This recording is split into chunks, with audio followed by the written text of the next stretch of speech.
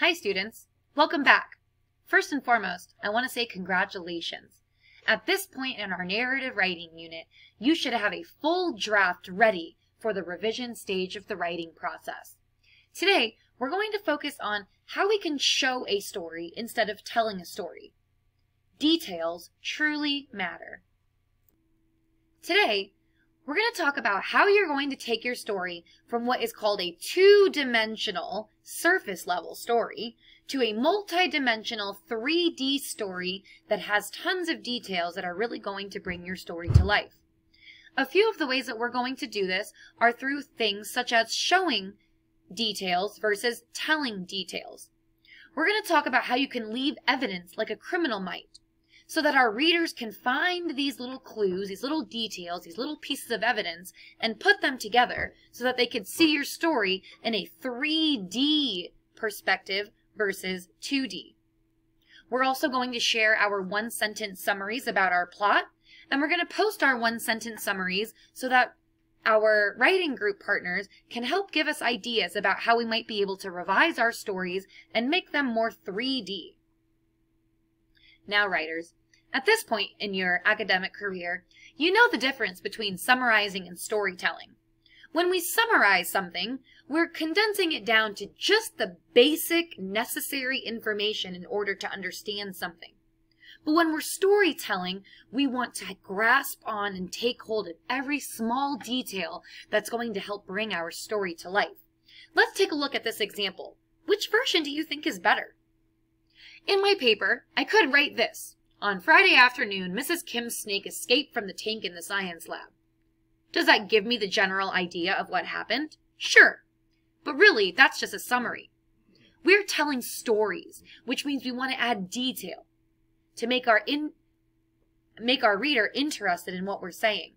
We could say something such as, the breeze rattled the shades as it blew into our classroom windows. There was soft music playing in the background. The classroom was still, except for the turning of a page. Everyone was engrossed in their writing. Suddenly, the door to the classroom swung open with a slam. Miss Kim stood in the doorway, her lab coat slightly crooked, her forehead beaded with sweat. The snake escaped! Now, I don't know about you, but I'm pretty sure that I would want to read this part of the story over this one. Like I said, when we're summarizing, we're doing a 2D version. We're not really giving a lot of details. And now what we try to do is we're trying to make our stories 3D. By doing that, we need to leave evidence everywhere in the story that we're writing.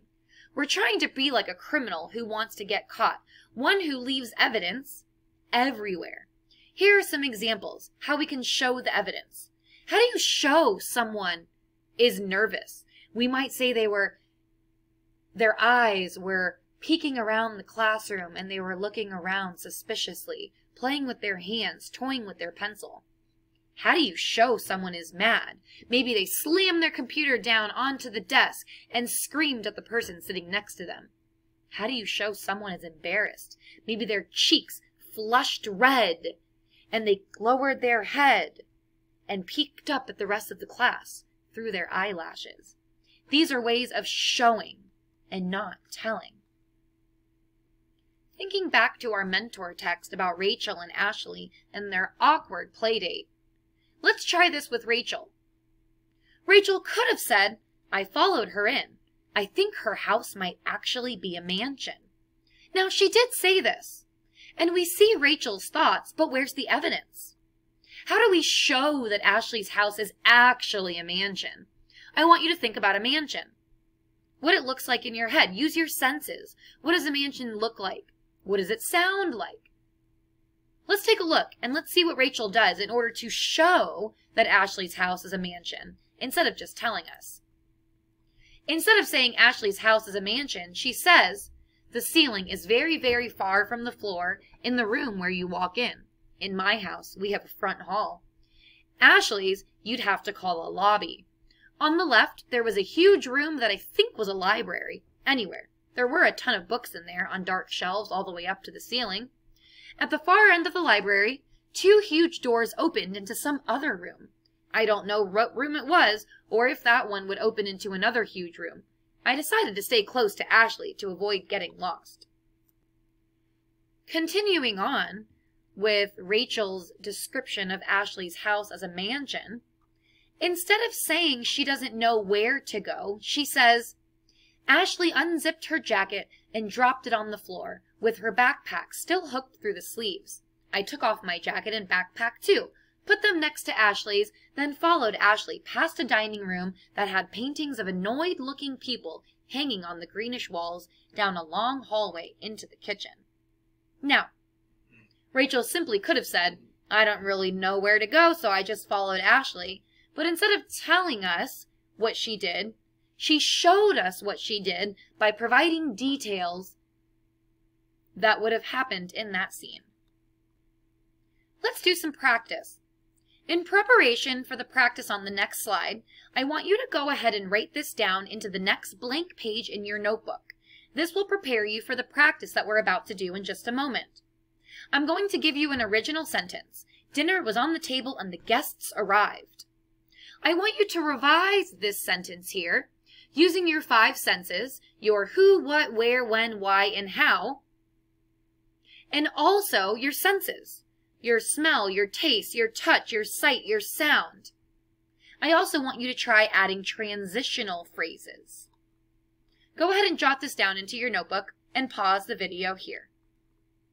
All right, so now that you've got that written down, here are some things that I want you to consider, okay? Transform this sentence from telling to showing. Dinner was on the table and the guests arrived. Do we have the basic idea and we understand what's going on? Sure. But this is a summary. Remember, we're trying to tell a story. I want you to use your sensory images, your smell, taste, touch, sound, sight, to show what would happen. I also want you to think about who, what, where, when, why, and how.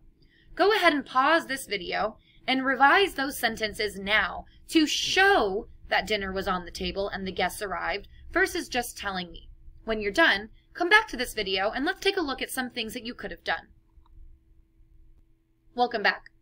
Hopefully, you were able to use those sensory images and those questions such as who, what, where, when, why, and how in order to transform that sentence into a showing sentence versus a telling sentence. Here's an example that one student wrote. As I sat in the living room, I could hear the tinkering of silverware being gathered from the drawers. The scent of roasted turkey and steamy chocolate chip cookies gathered in the air. Charlie! Help me with the salad plates and napkins, my mom hollered from the dining room. I walked in just as my dad poured a large glass of cider into each cup on the table. Ring! All of a sudden, the doorbell screamed to life, and in charged a stampede of my cousins, followed by my aunt and uncle. Time to eat, my mom announced. I can't wait. By adding in information about where the story was taking place, the smell of the dinner, what the character heard with the doorbell and the tinkering of the silverware, the stampede of cousins running in, and their inner thinking, we were able to see what the character saw versus just being told that dinner was on the table and the guests arrived. Now that we've looked at some examples of show, don't tell writing, let's go ahead and open up to our anchor chart titled How to Write Compelling Fiction, and let's add these notes into our anchor chart. Session 5. How can we show a story instead of tell a story? Well, we can use evidence and details such as a character's actions, inner thinking, and feelings. We can also use dialogue to show interactions with others. We also know that we can use sensory details such as sight, sound, smell, taste, touch, and we can also use our 5 W's and our H, our who, what, when, where, why, and how, in order to add more details into our writing. Go ahead and pause the video here to add these notes into your chart. I want you to go back into a moment from your story. And I want you to summarize a particular moment, and I want you to share that with your partner. If you were to not give your partner any details, and you were just to give them a summary, discuss how you could turn that summary into a 3D story by discussing with your partner that specific moment. Share some ideas with them and go back into your writing. And now we have some work time. I want you to think about your own story. How do you add evidence to your story? How can you revise your 3D story? Storytelling bit by bit, including evidence of your characters' thoughts, their actions, their feelings, descriptions of the setting and the actions and what are going on, using our sensory details and our imagery. How can we show our characters by putting them into action and going into detail about what that action is? If you're stuck, I want you to think about descriptions of the setting. Where did the story take place? How did it look? What did it look like? What about your character's personality? What about emotions? To interactions with the other minor characters. How can you add inner thinking? Ask yourself those key questions, the who, what, where, when, why, and how of the scene. Now that you've worked on your draft, I want you to also go back in and start thinking about transitional phrases. A phrase that can take your action forward or backward in time. Sometimes these transitional phrases can be sentence starters, such as all of a sudden, and suddenly, afterward, meanwhile, that night, last year, earlier that day, after what seemed like forever, if only and in the distance. Transitional phrases are a great way of putting your reader into the mindset of the character so that they can see exactly how the events of the story string together.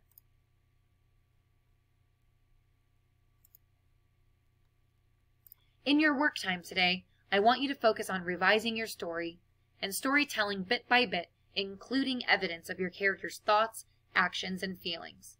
Show your characters by putting them into action. Happy writing, and as always, if you need any help, please see your teacher for assistance.